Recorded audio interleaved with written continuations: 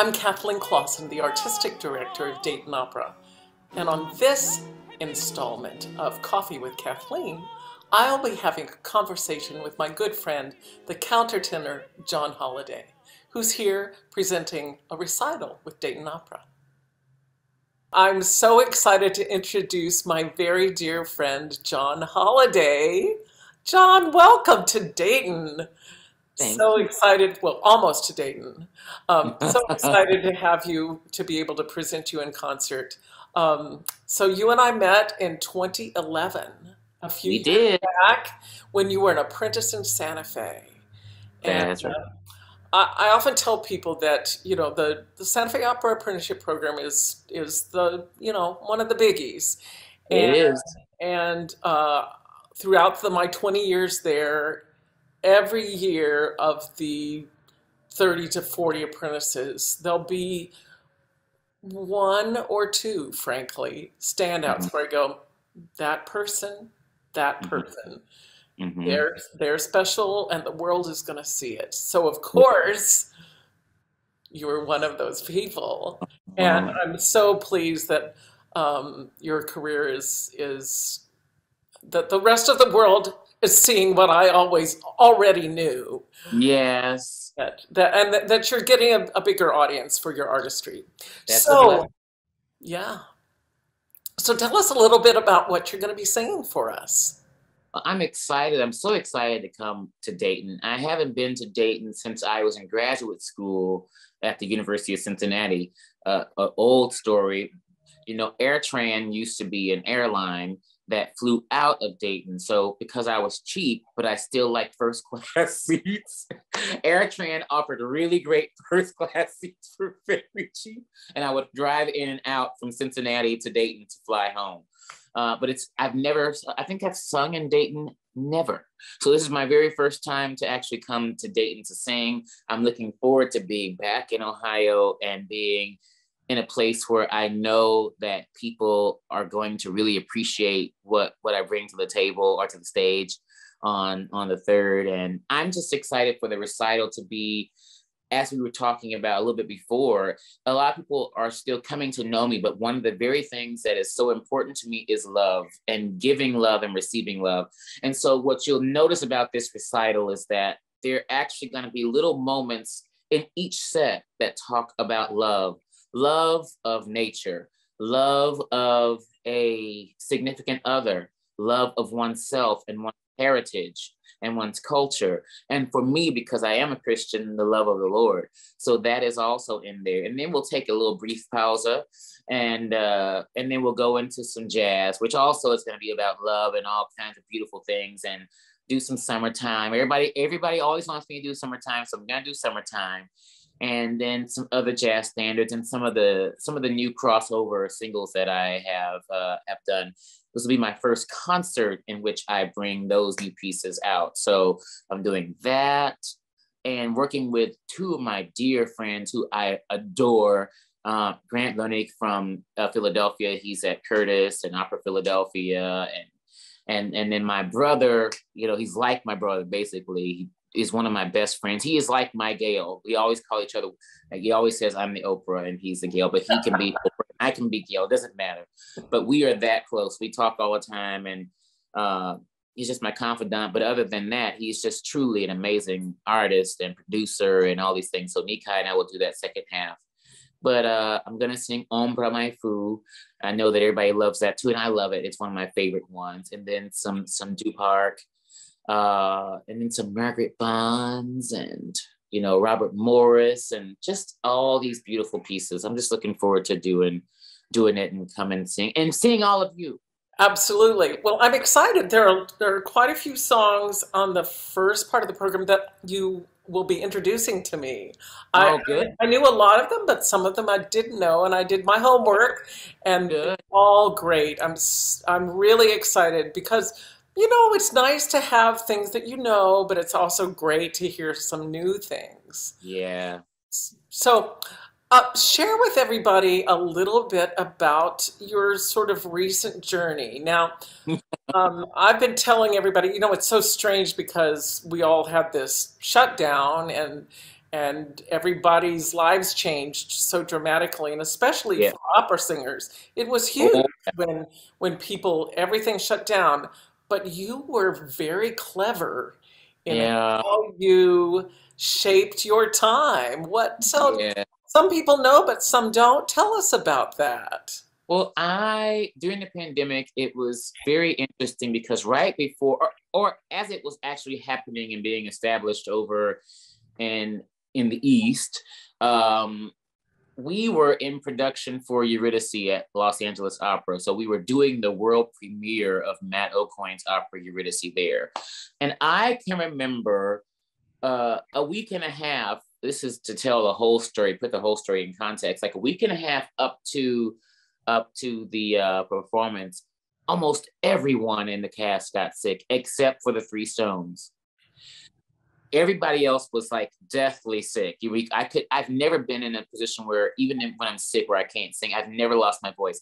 I lost my voice like a week and a half before opening. And so I think that we all had, we had gotten sick. We didn't know what it was. I won't say we had COVID, but we got sick. Anyway, we fast forward. I'm back home here in Appleton, and I'm lying in the bed, and I get a phone call from Alex Fletcher saying, "You're being called right now to go and sing Xerxes at Opera de Rouen in France." So I get on a plane to go there. Then, of course, French is the one language that I really don't speak. I can get by, but it's not really great. And so then President Macron came on and said that it was going to be stopped, all travel. And I said, I have to go home. So we go home. And I'll tell you how interesting it is, how God has always worked in my life. I come home, I'm quarantining, which was the most boring thing to do at first. I mean, it still is, but anyway. I'm sitting in the kitchen, because there's a bar there where I had started to have a happy hour every day. And I'm getting a phone call from the casting agents, producers from NBC's The Voice. I'm not kidding. For the last 5 years prior to when I got onto The Voice, I have been called or written an email every year, every 6 months. Are you sure you don't want to do it? We really want you to do it. We want you to try. I'm like, okay, well, I can't do it because I'm busy. Then it's just the pandemic for some people was a blessing, but for many people it was not. And I am so aware of that. I mean, I lost friends and everything. I've lost family members to it too. For me, though, it was a moment of like, oh, well, there is a chance I'm not doing anything else. Everything I was going to be doing was canceled. So I thought, okay, I'll do the show. And mostly the reason why I did it is because I really love connecting with people. And I thought, how can I do that? I was being asked left and right, and I'm happy that I was, to be doing like virtual concerts. So I was one of the singers that was okay. I didn't really struggle too much during the pandemic because I'm also a professor, and I was doing my these virtual concerts. But when it came down to it, really, I was like, I'm not doing anything, and this is my way of connecting, and let's do it. And also, my best friend Nikai and I practice like regret minimization. And one of the questions that you ask yourself is, down the line, if I'm 50 or 70 or 90, would I regret not taking an opportunity that's in front of me right now? And if the answer is that you would regret it if you were 90, then you take the position right now. And so that was my thing too, because I didn't necessarily believe in The Voice or know that it was good for me. I just thought, which I have my entire life in this way, I'll give it a try and see what happens. And look at what happened. I mean, I was all over the world on TV, and working with one of the people who I adore, John Legend, is just fantastic. And he's a fantastic human being. Hello, Zeus, my dog is right here. And taught myself so much more about what I was able to do. I thought I could do it before, but then actually going there and doing it let me know that I really could do it, and that I had the respect of so many in the industry. In particular, I would say that during that time of the pandemic and me being on the show, one of the things I was so proud to do that I didn't know what was going to happen is that I united the opera industry. Like, everybody got behind me. People who I didn't know, like I had Christine Gerke, who I've never met in my life, well, I've seen her once before, but we didn't talk to each other. I was very, very young and I didn't say anything. But she was behind me. Then I met Sandra Radwanowski. Then I met, I'm trying to think, like all kinds of conductors, you know, who were just like Renee Fleming knows who I am, which I thought was insane. You know, these are just, it was just really great to see that I gave people something to look forward to, which was really my goal, was just to bring love. And I didn't know that I would be able to do it, but God said, you know what, just try. And I'm happy that I did it. And it opened so many doors for me just in what was possible, you know? So now after that, this year, now that things have opened up, it's been, when it opened for you in a huge way Oh with yeah. all this spectacular stuff with Yeah. with the Met debut Yeah. at Eurydice and Yeah. a New York Phil debut. Tell us what else is up with you. Oh man. It's incredible when you begin to think about, I was just talking with a dear friend, Melody Moore, who is, of course, a very famous and fantastic soprano too, and even Jamie Barton, who's one of my really, really, really close friends that I talk to, because we're kind of similar. We always tell Jamie that. But it's interesting. I can remember a time in my life where I was like, oh God, you know, and I still am like this, you know, and that's probably why, which is good. I'm not complaining, Lord. I'm so happy. But I would always tell God, I'm just going to leave my arms wide open and wait for the opportunities because I know that they're there. And it's akin to, you know, saying my plate is empty and then now your plate being full. And then you're just getting plate after plate after plate and food after food after food. And so one of my other dear friends, who I'm sure you feel the same way about him as you do about me, is Will Liverman. And Will Liverman and I were in Dallas together. The first time we've been together in a show since we were apprentices together at Santa Fe. He's the other person for me that I always thought, I know he's going places. It's just beautiful. And I told Will, I said, you know, you get to the point where we're in our career, and I'm so happy that I can even say this, and I don't say it out of ego or pretension or to be pretentious, but it's like, you know, what do you do? And it was a very good question. I don't know where I came up with. I said, but what do you start to do when there's overflow? I said, because I'm already teaching, I'm already giving. What do you do with the overflow? And so right now, what I am living in my life is flow and the abundance of it. And the abundance of flow means that I have it to give to other people and to give to my students and my mentees. And so I definitely did my Metropolitan Opera debut. It was a long awaited debut. I was supposed to debut earlier, but that got canceled because of COVID. And then the same week that I opened at the Met, I made my debut at New York Philharmonic with Jeanette Sorrells doing The Messiah. And then I think I took a break. But I was actually working on, you know, during this entire time, I've been working on pop crossovers. I got signed to a huge publishing deal with Downtown Music, which is the publishing company that houses all of Ella Fitzgerald and all the Gershwin library, all these things, Miles Davis. I mean, it's just an incredible publishing company that I'm so proud to be with because I'm writing music too. Let's see what else. I went immediately from New York Phil back home for a little bit. And then I went to Salt Lake City to do the role of Flight, which one day we're going to do.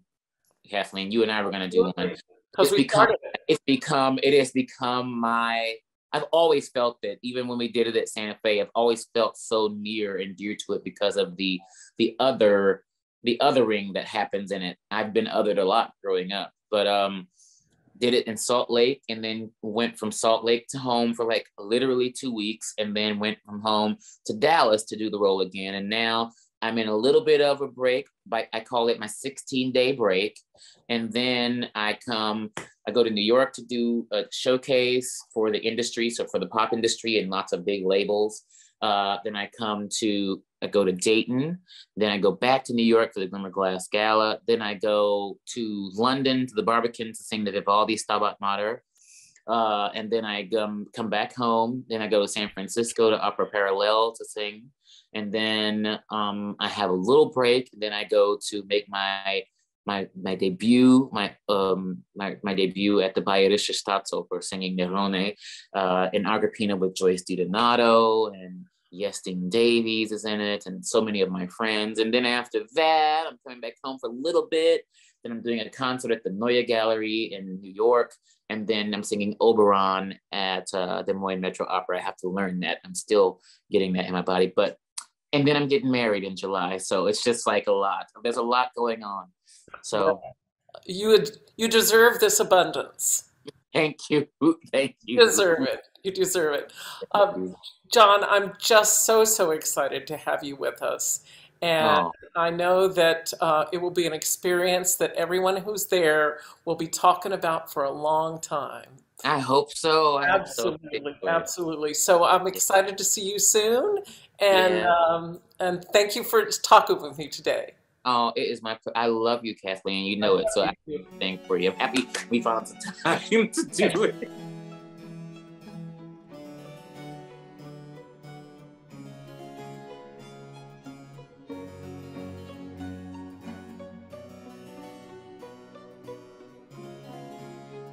Thank you for joining me for this conversation with the wonderful countertenor John Holliday.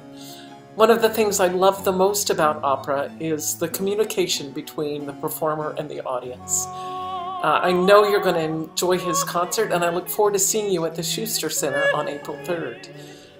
Thank you for your continued support of your Dayton Opera.